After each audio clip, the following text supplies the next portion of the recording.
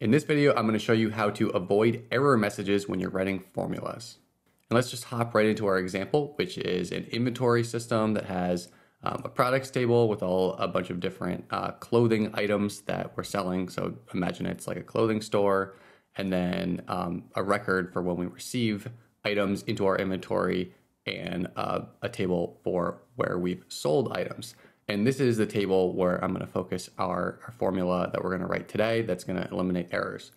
So I often encourage folks to use the primary field, that's the first column of every Airtable table, to create a unique description for the row, right, for each row. And one of the best ways to do that is often to write a formula that concatenates a few different of the items here. So this table holds records of sales that we've made. Each sale has a product, a quantity, a price, and a date.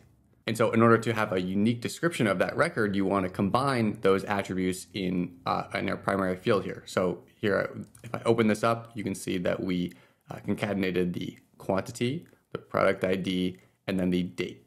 And I suppose we could have added price too. For this one, I'm just going to leave it as the quantity, product, and date. And if you're not familiar with this form of concatenation, basically we can just use these ampersands to add these different pieces together. And then I'm using quotations in between to add spaces. So it's, the quantity plus a space plus the product ID plus a space plus the month, day, year format of the date sold. And if I hop out of this and then just create a new record without entering any information, we see an error here.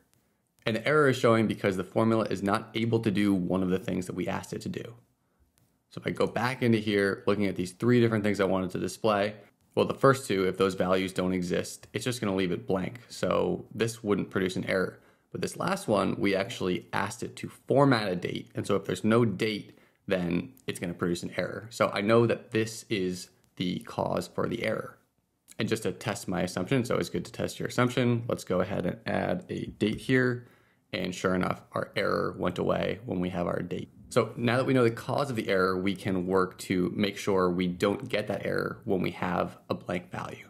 And it's worth saying that I always do want to have a date in a record here. So it doesn't concern me that much that I get the error value because I know that I'm going to enter the date. And so it's just a temporary period of time where this error is showing. But it's still kind of annoying. It just makes it feel like my base isn't really working that well when I see these errors.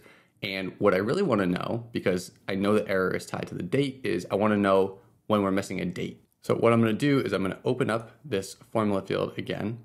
And looking at this formula we've written using the datetime format function, what I want to do is write an if statement that says if there isn't a date, then either leave it blank or actually give me a more specific error message saying you're missing a date.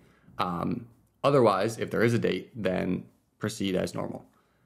So we can do that by, since this is our function in question here, I'm going to wrap it in an if statement. And so I'm going to say if date sold, comma. And so just to review how an if statement works, you have a logical comparison, and then you have the value if true, and then the value if false, meaning, and if true, meaning if this logical comparison is true.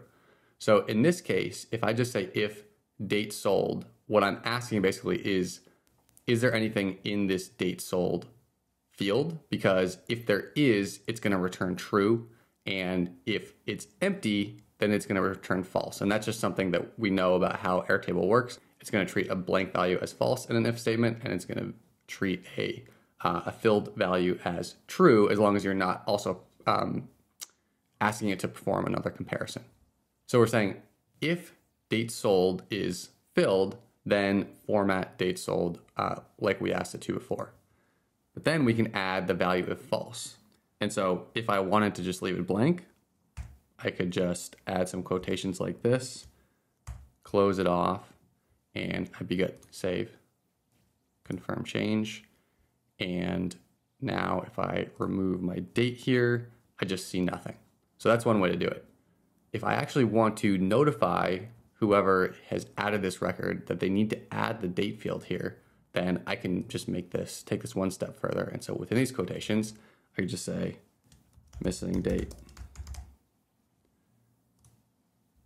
confirm change. And now I've got this little missing date message, which is much more descriptive and much nicer to look at than an error message. Now that I know I'm missing a date, I can just go through, let's add all of our information here. So I want to sell 5 yellow t-shirts for $20 each. And I'm going to sell them on January 16th. And so there we go. So that is how to eliminate error messages and to use an if statement to actually add your own personalized and descriptive error messages to a formula. If after this you're curious to learn more about primary fields, I recommend checking out this video where I go through the importance of primary fields and all of the best practices for using them to get the most out of your Airtable base. Thanks so much for watching, and I will see you next time.